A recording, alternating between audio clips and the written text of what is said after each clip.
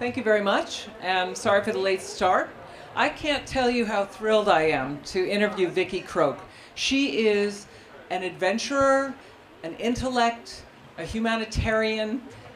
Reading her book, you are transported to another world, a world that you haven't really imagined if you live in a metropolitan area, or even if you live in a suburban area. You're transported to a magical, magical world. Elephant Company is an amazing book about elephants in Burma. And it seems like a very esoteric subject, something that would be very specialized, and yet she has managed to make it universal. You come away a better person for having read this book. And so it is my very, very great pleasure to be talking to Vicki Croke. Let me give you a little background on Vicki. She is based in Boston. She has chronicled animal life for 2 decades. She covers animal affairs for WBUR-FM, Boston's NPR station, and also online. And she has won the 2003 Edward R. Murrow Award. She has participated in nature documentaries with Nature and Disney. And she has written for 13 years the Boston Globe's column Animal Beat. So she is well qualified to take on the topic of elephants in Burma. Now, Elephant Company, just to give you a little background, is a part biography, and it's a part war epic, because it does involve World War II, and then it's a wildlife adventure. So it's a really, it transcends genders. Women and men would love this book. I know I personally adored it, but I know my father and my brother would love it too. And the descriptions of Burma are so vivid that you actually look up from the page and you're surprised that you're not in the jungle. It's incredible. I was reading it in a Manhattan apartment and I was absolutely transported to another world. You hear the trumpets of the elephants as you're reading it. It's amazing. The poignancy of the relationship between man and beast is amazing. And I really want Vicki to tell us. I can't sit here and tell us. Oh, I'm losing all my pages. So my first question, Vicki. That's a question. That's not a question. That's just nonsense. Okay. So my first question to you is, we always, as writers, we always understand the basic premise of any fiction or nonfiction is character is story. And you really have 2 characters. You have your protagonist, the man who works with the elephants, and you have an elephant, which is also a very strong character in the book. Tell us a little bit about character as story. And why don't you start with your protagonist? Am I on here? Or just talking, talk, he said. All right. Well, that's what I'm here for anyway. The hero of the story is a man named J.H. Williams. He was an elephant whisperer before we ever had that terminology. He was an animal lover who had gone through World War I, and like so many young men who came out the other end of World War I, he was damaged in some way. It wasn't physical for him, and he never wanted to talk about what he went through. But when he came back home, he thought the cure for him would be to lose himself in the forest with animals. And right at that time, because so many young men from England had died, the teak logging companies in Burma were owned by British firms. They were all British firms. And so many of the men who had worked for them died during the war. So they were on a hiring spree. And one of his mates from the army told him that logging companies were hiring guys in Burma to go work with elephants. And that did it for him. He came there knowing nothing about them, but by the time he left 25 years later, he would know 1,000 elephants by name. And he would have become kind of a de facto elephant veterinarian because they had no vets at that time. And but to the point that you were asking about, which is character, I feel like it's a badge of honor that when I finished the first draft of Elephant Company, my editor said it was great that the elephants were all very full-bodied characters, but they wanted me to get the human beings up to the level that the elephants had been. So I thought I've done my job. So the second big character in this is Bandula, and Bandula is an elephant who's a remarkable male. He's huge, he's beautiful, he has pink freckling across his cheeks, and his tusk set, in Burmese they would say, they went up and out, angled like the arms of a Burmese dancing girl. And Bandula was trained in a way that none of the elephants got to be trained, and that is from the time he was 5 years old, he was trained with his mother. And he was sort of a mini-me. He picked up all of the commands from her. So when they were told, mit, sit, he would sit with his mother, and ta, stand, he would stand up. And what happened from that is he was very comfortable with human beings. The other elephants, for almost all the other elephants, were broken in something called kadaring. So young elephants would be driven into a stockade, food and water would be withheld from them, they'd be left out in the sun, and they would be beaten until, as William said, they were heartbroken. And Bandula didn't have that life. He was raised with his mother and with people who loved him, and they trained him gently, a sort of gentling process, so that he was smarter and more reliable than the other elephants. But the great thing about Bandula, what was important to J.H. Williams, is that he swore Bandula had a sense of humor.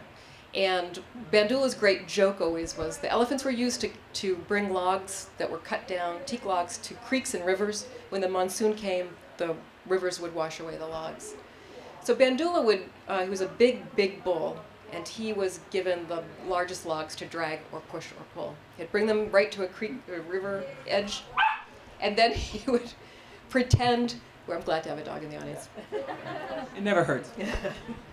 He would pretend that he couldn't push the log at all, and he would pantomime that he was shoving his shoulder into it and pushing, and the guys knew that he was just fooling around. They'd say, Bandula, please just throw the log in the river. And Bandula, when he got tired of his own joke, he would flick it with his trunk as though it was a toothpick, and then everyone swore Bandula would laugh.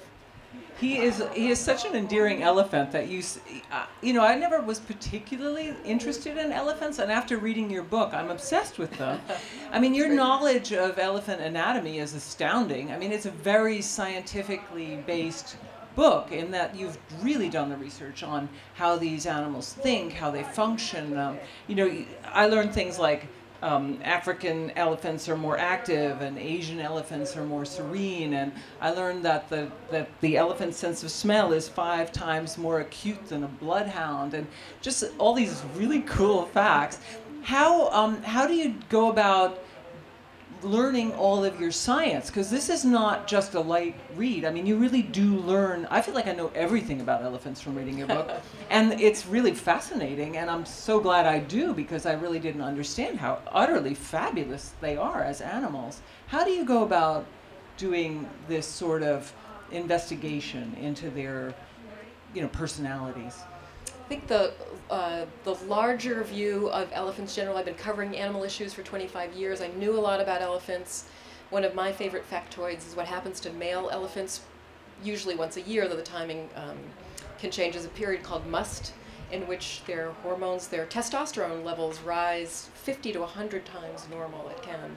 And I always say, can you imagine if that happened to all the men in this tent right at this moment? I think it's a fascinating thing that happens to elephants. It changes their worldview. But the most important thing that happened is I had done a lot of research with reading and certainly interviewing some of the leading elephant experts of our time. I was very lucky to have access to them, including Katie Payne, the woman who found that elephants use infrasound. That's a frequency lower than our hearing, and they can communicate with one another. They have a secret language, they right? do. Which I was fascinated. Tell us a little bit about that. That's really interesting. So Katie Payne worked with her husband Roger Payne. They'd done a lot of work with whales, and we all know about whale song. And people who had studied elephants for a long time would often have a joke about elephant ESP. They'd be up in a plane, a researcher, and they may see, they had a great vista, they could see below them. They could see groups of elephants far away from one another suddenly turn toward one another as though they had an appointment with each other. And they called that elephant ESP, as though they were making a date by telephone with each other. And Katie knew all of that information, and she had worked with whales. She was standing in an American zoo, and she felt a sensation in her chest that reminded her of the organ at church when it hit the lowest notes. And she thought something was going on with them, and other people had thought some of that too, but she was the first person to bring equipment, record them, and see how much, I think 3 times more often they communicate through this infrasound, which we, for the most part, don't hear. There's a little bit above level, but we could feel in our chest. So in many ways, it's a secret language that we don't even know they're talking, except you can see their heads flutter a little bit when they're doing that. But a big part of our research, and Kristen Gogan and I went every other week to meet with 2 elephants in the zoo in New Bedford, the my God, the Buttonwood Park Zoo, which used to be a horrible, horrible zoo, by the way. But they've gotten their act together. But their two elephants, Emily and Ruthie, we were allowed in with them, which at this point in time, the Zoo Association has mostly stopped people, even the keepers, from going with elephants. So it was a very, very lucky thing that every other week, Kristen and I went in with Emily and Ruth, and they taught me elephant in a way that no one else could. You know, lest we paint this as a sort of version of National Geographic, this book has a very strong story narrative also. And in addition to the facts about elephants, there's a very poignant story about their role in the teak logging industry. There's a poignant story about World War II, and I don't want to give away the plot, but it is a whole, again, let's go back to character. When a writer has a character, that character has to transition. They have to have realizations. They have to change. They have to encounter adversity and come to new realizations from that. And you not only have your protagonist do that, he comes as a very green young guy to Burma as British colonial, and then has this huge transformation of character and realization of, you know, the importance of animals and in our lives. You have a war, and you have an elephant who transitions. I mean, I don't even know how, as a writer, I don't know how you make the elephant have a transition, a personality transition for an animal, but it's really quite astonishing the way you do that. How do you dovetail those two narratives together? It's to really make a story, because character is story, but you still have to write the story too. Billy, you're so kind, Kitty, thank you. Billy Williams, Elephant Bill, his life was so intertwined with the elephants, and in many ways I think that those of us who grow up and you go to work and you mature as a human being in your workplace, and his workplace and his colleagues happen to be elephants. And he always said, I learned more about courage from the elephants than from any other human being, and he learned more about trust and humor and integrity from those elephants, and they really affected the way he lived his life as a man. When I have a little PowerPoint talk, I show that he always thought the elephants were kind of romantic and gentle in their pursuit of the females, and so I show a picture of his wife, and she always said that the way Elephant Bill pursued her was informed by the bull elephants and the way that they were kind in that. But he saw how courageous they were, that they put their life at risk for one another, and their intelligence was important to him. From one of the first things that he discovered is these elephants who worked in the logging camps of Burma, and they still do to this day, now Myanmar, they work 4 to 6 hours a day, and then they're released into the forest at night. And their elephant handlers, or they're called Uzis or Mahouts, look for their footprints in the morning to bring them back to work. They know their own elephant's footprints. And then they listen for the teak bell that each handler has fashioned for his own elephant. So he could tell the difference in sound from the tolling of the bell.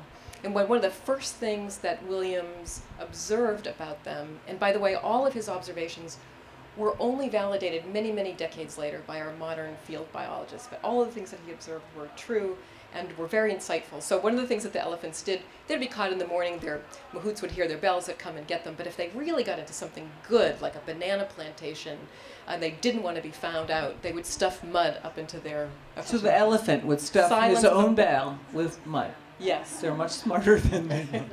That's amazing. And he saw them behaving like that. So he felt that he was the person he was. And when he went on to the war, I mean, he was one of the most courageous guys, fighting behind enemy lines. He worked for the British Dirty Tricks Department. That's what he was under, Elite Force 136. And he was awarded the Order of the British Empire for his bravery. We've, African wildlife has been in the news lately with Cecil the lion, and it's gone viral, and everyone's been, just outraged at, how backward some people are about animals. Your protagonist Williams was absolutely enlightened when it came to the kind treatment of animals. Talk to us a little bit about how his thinking has now, spin it forward a little bit, how is his thinking really still with us today in terms of how elephants are treated? And then I'll open it up for your questions, because I'm sure you do have some. Fantastic.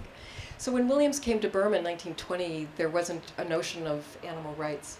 When he saw how abused some of the elephants were, particularly in being captured, he wanted to change it, but he knew he couldn't, especially as you said, this green novice isn't going to go to his bosses and say, we're being really mean to the elephants. and I don't like it, and we need to change that. The only way he could persuade the people who own his tea company was that it would make economic sense to be nicer to them. And he proved on paper that instead of keeping the mothers working after the babies were born, in which case they couldn't touch them, they couldn't nurse them as often as they would in the wild, they couldn't teach them in the way that they normally would, that if the company allowed, it would be cheaper for them if they allowed the babies to be raised alongside their mothers, if they gave the mothers a little bit of time off. These are all things that he felt intuitively, and his gentleness. And in meeting, he met the one mahout in Burma who was a master mahout and had really come up with the notion of gentling rather than breaking an elephant. And that's what drew me to the story is this guy innately, I often wonder what my own sensibility would be if I had grown up in a different time. And I'm always amazed by someone who is innately kind, and his kindness was both to humans and to animals, and I think they're tied, I know they're tied together, and all of our science is showing that to us now. But the things that he was insightful about that he didn't have to read about really intrigued me, and he, as he said, knowing an elephant is 9/10 love. Sure is. I'm sure you have questions. Anyone like to ask a question? Sir? Yes. I love the idea of elephant maternity leave, but I wanted to ask you, they let the elephants go into the woods or into the forest with their little bells, and evidently then the elephants would choose not to take off. Right. So the question is, how is it that elephants who were released into the forest would choose not to just take off? What's interesting is there was so much food, they were basically living in a salad bowl, and among other elephants, and with wild elephants, they often mated with wild elephants, that the life of a normal wild elephant was all around them for those many hours a day, and they didn't feel a need to run. What's interesting, one of the big things that got broken for these captive elephants, and still today, is that they never could form the kind of natural elephant groupings that we see in our wildlife documentaries, where a female matriarch and maybe her sisters and her daughters and their children all stay together, and that wise matriarch leads them. They couldn't do that. They were broken apart. One elephant would be sent to one camp and another to another. But elephants are so resilient in their emotion that nonetheless they formed these bonds. The female had twice sins. There were other females who helped them raise their babies. And as Williams attested, aunties, right? Aunties, there were that's two right, aunties. that's right. I love the story of how there are two anti-elephants that sort of bonded. And they take care of those babies. Katie Payne, one of her great stories is that in captivity in a zoo, there were two of these sister elephants, and one had a baby, and the other one was really jealous, and she wanted more baby time. She stole milk from the mother's teats and painted her own teats with some milk to get the baby to come over and suckle from her. I mean, elephants are just one Talk amazing about story. sibling rivalry. That's right. Yeah, the best sibling rivalry story is from Katie Payne, that she once observed in the morning two sister elephants walking side by side. The tusk of one was broken off and embedded in the side of her sister. And I would say, if you have a sister, you know what happened. But by morning they had forgiven each other. But in these camps, what Williams always saw was if other groups of elephants came in and they worked together at night, when they would see each other. We know this from films today. There would be an elephant reunion. Those who were related to each other or had worked together before recognized each other, and somehow through their secret language they seemed to make a date to meet up later. And when they were let out in the afternoon to go into the forest, they would come right together and spend the evening together. Yes? So how did I get all the information about J.H. Williams? The book I wrote before was a very different path. In this case, there wasn't as much written. I wrote about the woman who brought the first giant panda back to the States in 1936, and her journey was covered extensively in the press. For Williams, that kind of coverage didn't come until the war, and that's when he became a celebrity. But before that, he's a guy alone in the Burmese forest for 25 years recording all of this information. So if he didn't write it himself, no one else was doing it. And I was very, very lucky to find his son, Treve Williams, who's a racehorse veterinarian in Tasmania, and he had trunks of his father's material. I flew to Tasmania. I didn't have a good sense beforehand about how much information he had. Sometimes I'd talk to him and it sounded like there was a lot. Sometimes we'd speak by phone and it sounded like maybe there wasn't a lot. And I found out why that went back and forth. I came to Tasmania, we met. He showed me that he had this little case. It was like a little overnight bag with archival information. And I thought, well, if that's what it is, that's what it is. I'm happy to have it. We had dinner that night and many, many single malt scotches. And the next morning when I returned to Treve's house, there was a huge trunk now set out for me. And he hadn't looked through himself his entire life. He didn't even know what was in there. It was just full of a treasure trove of correspondence, articles that Williams had never seen published, screenplays that he had written that revealed much more of his own emotion, and that was a really wonderful find. Thank you. I'm just curious, because I'm from New Bedford and I'm familiar with the transition of the zoo. What did you do with Ruth and Emily? I mean, and how did you find them? Do you think that they're happy there? Or do you think they're mistreated in some way? It's been very controversial in my town about what's really going on. So my time, our time with Ruth and Emily at the Buttonwood Park Zoo. What did I do there with them? We did everything from, I'm happy to say, I cleaned up their poop one day. I mean, I wanted to participate in all of it. It's a very complicated question to say, are they happy? Are they, how, I know, no, you know what, I'm not, I appreciate the question, and it's one that I ask myself all the time, so it's not a bad question in the least. And it's one, really, I've been trying to answer for decades. Carl Safina is here. So the question is, are those captive elephants in the zoo happy? Are we doing right by them to keep them in this space in the zoo? And this is something that I think and write about all the time. And the fastest way to say this is, at the time that we were there, these two elephants had keepers who had been with them for decades and were their family, and I had no doubt that they had very strong bonds, and they were as happy as these big creatures can be in this small space, and it was enriched for them. Times have changed since then. Some of their longest term keepers are gone. They lived for this guy, Bill Sampson, and Bill Sampson's not there anymore. We fail to appreciate often, elephants have very long-term, lifelong relationships in the wild.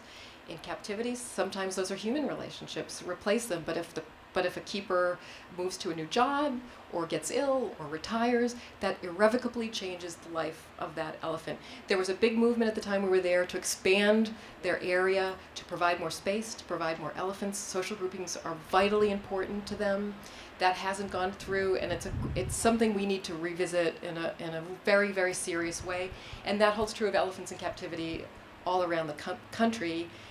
For my part, instead of just saying zoos are bad, I have to say, when I read about all these elephants being slaughtered, I have great difficulty with all of it, and I think Ruth and Emily are safe tonight. Is that enough? I'm not sure of that's something we all need to explore. They used to take them out and walk them freely in the park. And I worked at the park for years with the elderly at the bombing house. And, you know, one day I'm at my desk and I see a mirror this eye at the door, and I thought, oh my God, it's the elephant. And they never ran. They just walked along with their train, you know, just lumbered about the whole park early in the morning.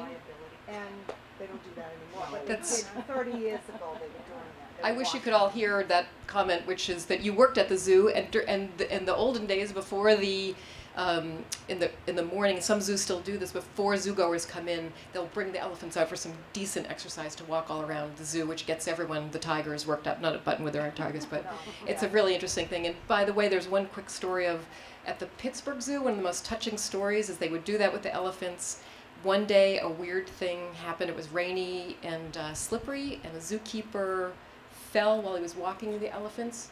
At the same moment, one of the baby elephants cried out. It had nothing to do with his fall, but the mother killed the keeper because she heard her baby cry. She sees this man in a funny position, and she crushed him with her skull, which is often the way that they kill people, and is very, very commonly reported with elephants. The minute she did it, she appeared to regret it. She tried to stand him. She knew him, and she tried to stand him back up on his feet. They're complicated, interesting, fascinating animals. Yes? A little bit of further background about Emily and so forth. The park that they're in was originally designed by Frank Law Olmsted. Right. Yes. They designed 3 parks in the area. Now, their orphans, right to New Bedford, they were in a separate traveling zoo. And in one case, the zoo cage or whatever it is lost its wheel, and it was abandoned on the side of the road. New Bedford gets a call, you've got some space down there, can you take this elephant? Well, New Bedford didn't know anything about elephants other than what's in the ocean, the whales, right? So we got, the city got this first elephant, I can't remember which one. Emily was first. Emily first, and when the other one came, same situation, different traveling circus. And this is kind of a very unique hospitality New Bedford has for seafarers and whatever that get lost. They take them in. And I worked for the city at the time, and the first project I had was finish up this work at Buttonwood Zoo. Well, I found out that the money was not for keeping animals away from people, it was to keep people away from the animals. So it was all reversed. So everything I had to do, even though it was for the animals, I had to make it look like it was for the people. Sir, do you have a question for Vicki? Well, what I'm saying is, now that you know a little bit about, you probably already knew that. Well, and in fact, the second Ruthie didn't come from she was a private dealer owned Ruthie, the second elephant. He was in trouble with the law. He took a trailer with Ruthie in it, and he abandoned it in a garbage dump in the North Shore of Massachusetts, and was discovered by a guy walking along. And she was known at the time as a striker, a very dangerous elephant. And Bill Sampson was the guy who turned her into what we call a lap elephant today. The guy working on the elephants down there was absolutely incredible. That's so Yes. So, in your book, all the wonderful stories that you told, I love so much. Thank you. I had it from our book club book, and it was just wonderful. The library, all the girls loved it. But, I wish you were hearing this part. no, it really is. It's a wonderful book. Thank you. So all those wonderful stories, like the rice, when he, had to remember the That's right. rice, and all of that, all of those you found in the letter, in his documentation. Yes, I should back up because J.H. Williams himself wrote several books, several memoirs, and his wife wrote a memoir also. So that I didn't know. And his first two memoirs were filled with really terrific information. As his other books came along, I think he was encouraged by his editors to maybe embellish some of the stories, but the first two were. Yes. Was going over the mountains embellished, or Yeah, is the that- No. stairs. I'd not embellished, and that's remains a remarkable. And William Slim, one of the greatest generals of World War II, he wrote a lot about an escape over the mountains with the elephants in World War II. Well, which brings us to an interesting point, Vicki, because you're not only writing history, you're writing field science, history. You've got many layers that you must be absolutely dead accurate on. Yes. It's quite an undertaking to actually do this because any given point is very fact-based. Yes. I write novels that I try to put a little fact, it's scientifically fact-based. You're writing nonfiction that's fact-based, but on several levels, science, history. Do you ever just get overwhelmed with the amount of information that you have to put into a book like this? I mean, this is a lot of information that has to be told in an entertaining way. This is an entertainment product, and I can vouch for that. It is very, very entertaining. But you must, I know that you're addicted to detail too, and uncovering it is sleuthing. So I know that you feel the same way. Uncovering it is just an adventure, and getting everything just right is so perfect. I had in the book before this, The Lady and the Panda, she was a chain smoker, and I wanted to know what brand of cigarettes she smoked. And I had magnifying glasses to pictures of her with the cigarette. There's only one time in the whole story where I knew she was smoking Chesterfields in Hong Kong. And so that's the only place in the book where I say Chesterfield, because you just want to be, you would lose everyone if you get one detail wrong. I know how it is to lose sleep over just worried about one little fact and if you got it right or wrong. Any other questions in the audience about this book? I actually have a question that I think is in 3 parts. Can you speak to any research that's being done now about further elephant communication in any organized fashion? Also, any way that we can help with this effort to address the situation of elephants and other animals in zoo environments? And then can you tell a few more stories about their communication and their behavior? Thank you so much. So the first question is, how much is work being done to about their infrasound that they use? And what's fascinating to me, Katie Payne out of Cornell, she's not actively there now, but they have the Elephant Listening Project. And they actually have worked on something like an elephant dictionary, and it's not obviously word for word, but there are great, great deep studies being done into elephant communication and the way that they communicate with one another and the calls and what they mean, and certainly their awareness of death and the way that they behave around that. The second part was what people can do. There are so many wonderful elephant groups, whether in the wild or close to home. I struggle with the issues of elephants in captivity. So I would say, please everyone educate yourself, because I shift back and forth about what I think as I learn things. One thing I know, my great friends in the zoo world who work with elephants love them dearly. They're not making any money on it, and they've given over their lives to these incredible creatures. It's a complicated puzzle, particularly as we're losing wild. I wrote a book about zoos in 1996. At that time, I remember writing that there isn't, we're having less and less wild for animals to exist in. That's so much more true today than it was then in a devastating way. So Daphne Sheldrick's Elephant Orphanage in Kenya is one of my favorites. She does remarkable work there, and they're saving elephants. The Cornell Project, World Wildlife Fund, Wildlife Conservation Society. There are many, many great elephant groups that work very hard to save these animals. We're losing 96 elephants a day. It's beyond imagination. Like, you can't even figure out in your own mind to imagine how that's happening. Burma, Myanmar has remained fairly safe because the elephants have continued to work. Females don't have tusks. There isn't as much ivory, as we say, which of course is Carl Safina was here. Ivory removes us from what they are. They're elephant teeth. And so figuring out the future for elephants is a tough one. And I don't remember your third question. I can't tell any more stories. I think we're out of time. No, we got one more. Oh, we do? Okay, great. All right. One of my very favorite stories from this would be one elephant who was coming to, J.H. Williams established an elephant school in Burma that exists to this day. And they would train the elephants when they turned 5 years old. They would come into a training camp with their mothers. One of the elephants who arrived at camp, his rider had been, the rider of the mother, Fire Opal, had been cutting the vegetation in front of her as they were making their way through the jungle.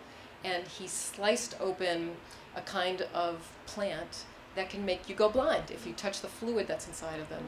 So Fire Opal lost her vision on the way to elephant school.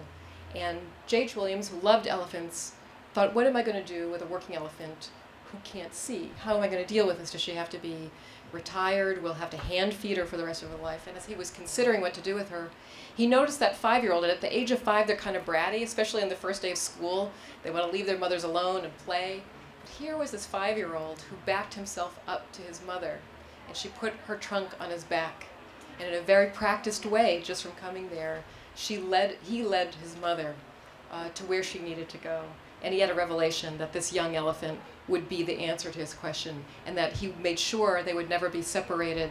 And what I love too is that they wouldn't name the elephants until they were 5 years old and knew their character. And so his name became Little Guide Man. That is a perfect story for summing up how beautiful this book is. It really touches your heart, and I can't tell you how much I think you will enjoy Elephant Company. Thanks very much, Vicki, for this. Thank you, Kitty. And I want to tell everyone that Kitty will be signing her books with me, too. It's a great chance to get some of hers. Please buy their books and go